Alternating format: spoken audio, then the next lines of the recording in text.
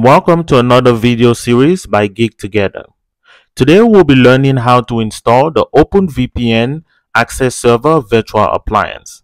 Using the OpenVPN Access Server Virtual Appliance, we can access our internal network resources externally using a secure tunnel. The OpenVPN Access Server Appliance is free, and so we're going to learn how to install that today so we are able to access our home network from anywhere. The first thing you want to do is click on the link I have in the description section below. Once you click on that link, you're going to be presented with a page like I have here. You want to head over to the login section and you're going to select the Access Server option. So if you have not already had an Access Server or OpenVPN account, it is going to show you with a screen for you to sign up or log in. You're going to select the option to sign up and you create an account. And once you create your account, you're going to log in and you should have a page like this. Once you get to this page, you want to head over to get the Access Server. And you can see here that there's 3 ways we can use to get the Access Server. The most easiest way, if you have your own virtualized environment like VMware, which we're going to use today, is to use the third option. If you want to install it manually, you can use the as a software package option. But as this video, we're going to use the virtual appliance option and we're going to install that on ESXi VMware. As you can see, you can also do this for Microsoft Hyper-V. So if you have a Hyper-V virtualized environment, you can still download the image and follow through with this video. The third option, for those of you who are using a cloud provider, is to follow the instructions for your cloud provider if it is included in here. So once again, for this video, we are using the VMware ESXi. So you're going to go ahead and download that option. So once you select the option, you're going to download the OVA file. And once that's complete, you want to head over to your VMware ESXi system. Once you have your VMware ESXi open, you want to select the create or register a new VM option. And then you want to go to deploy a virtual machine from an OVA for OVA file. You're going to give it a name. And we're going to select the file we just downloaded. So once that's done, you're going to go next. You select the data store or storage in which you want to store your OVA image for OpenVPN. And you're going to go next. And now you're going to select the network bridge that you want to use for your network. So in my case, I'm selecting this network and then let the power on automatically option remain. And then you're going to go next and you select finish. So once you select finish, you're going to wait for that image to be imported. So I will pause the video here and I'll come back once the importation is complete. So once the importation of your OpenVPN Access Server virtual machine is complete, the next thing you're going to do is get the IP address of the OpenVPN Access Server and then we're going to SSH into it. If you don't want to SSH into it for now, you can just open the web interface and then you're going to log in and follow along with the rest of the video. So I'm going to head over to the command line. If you log in here, you're going to notice you're going to be presented with a page that looks like this for the first time. So this page is basically wanting you to accept the OpenVPN Access Server license agreement. And so we're just going to go ahead and press yes. You can read the agreement if you want, but after you're done, you're going to select the yes. And then we're going to get another question that says, is this going to be our primary access server node? We're just going to select the yes option because you're using this at home and you don't really need multiple access servers. If you wanted to use the option to get multiple access servers to have like a high availability environment, you're going to have to pay for that. But in our case, we're just going to select yes for having just one access server node. And then it's going to want us to specify a network interface and an IP address. We're going to leave this all as default unless you wanted to manually change your IP address. But in my case, I'm just going to leave this as default because I use DHCP and I'm happy with the IP address that was assigned. So I'm going to select enter. The next option we have here, we are asked which kind of encryption algorithms do we want to use for our OpenVPN certificate authority. So you have three options here. You have the RSA, and then you have the SECP, and then you have show all. So in this our example, the recommended option for us to use to install is the sec P384R1. So we're just going to leave that as default, and you're going to press enter. And the next option we have here is they want us to specify the port number for our admin web UI. By default, it is 943. We're just going to leave this as default for now. We'll change it as we get complete with the installation. When we first access the admin console, I'm going to show you guys how to make all these changes. So for now, we're just going to leave everything as default. The TCP port number for the OpenVPN daemon is 443. So we're just going to leave that as default. So the next option we are presented with is, should the client traffic be routed by default through the VPN? We're just going to select yes for now. In the subsequent videos, we'll talk more about this. So we're just going to go yes. We can change this later.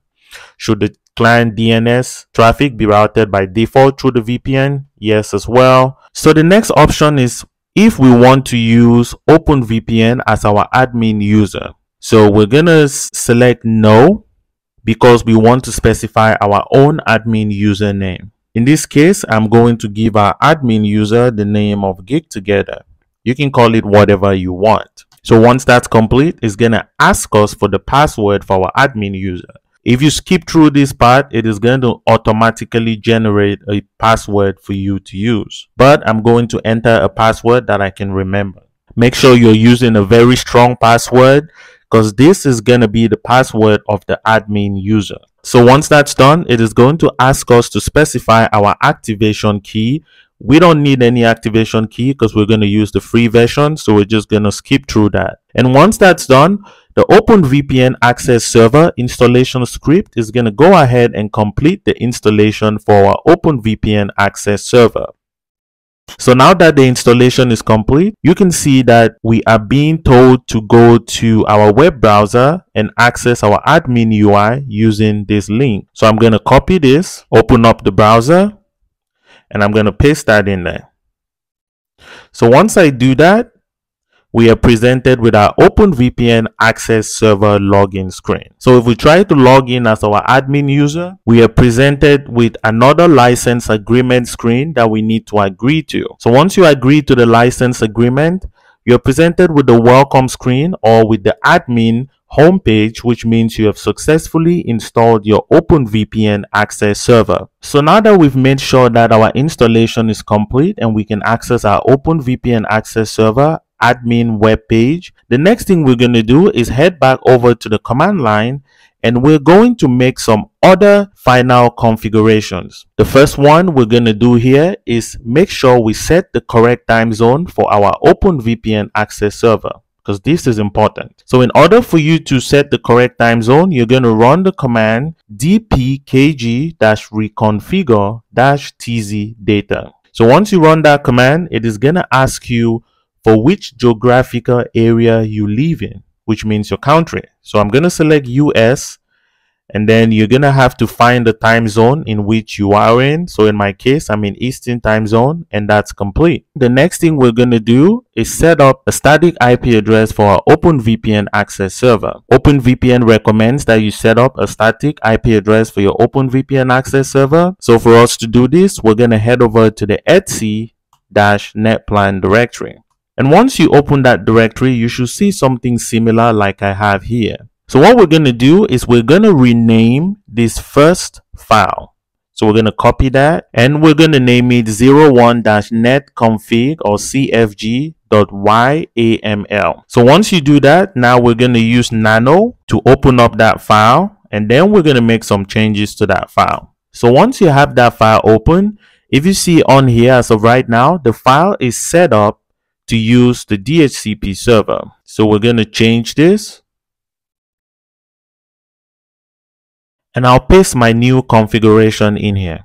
So if you follow through with this file, all we're saying is we're going to set a default or static IP address to 10.100.10.159. So that's going to be our IP address for our OpenVPN server. And for the routes, we want to use our gateway, which is 10.100.10.254. So this is going to be the IP address of your router or your gateway. And then below here, you want to enter the DNS server.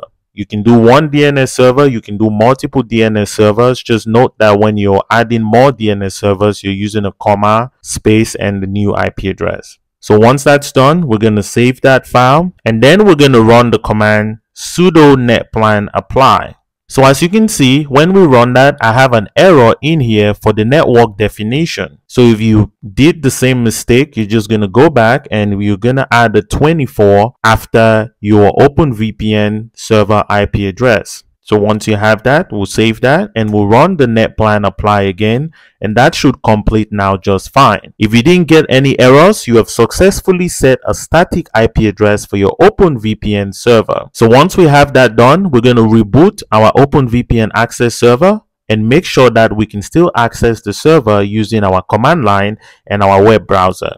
So once that's done, if you go back to the browser and enter the static IP address that you gave to your OpenVPN access server, you can see that we are still able to access our OpenVPN access server. So the next thing we're going to do is head back over to the command line. So we're going to go ahead and change the root user's password. So the root user is the user that we use to log into the OpenVPN access server on the command line. To change the password, you're just going to type the command passwd, and then you're going to give it a new password and you re-enter the password. And once that's done, you have successfully changed the password of your OpenVPN access server root user. The next thing we're going to do is update our OpenVPN access server appliance or check to see if we have any updates. So you're going to run the command sudo apt update,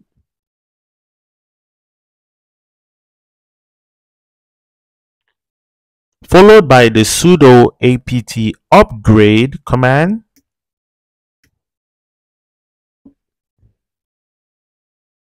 And then we're going to check to make sure that our OpenVPN access server doesn't need any upgrades.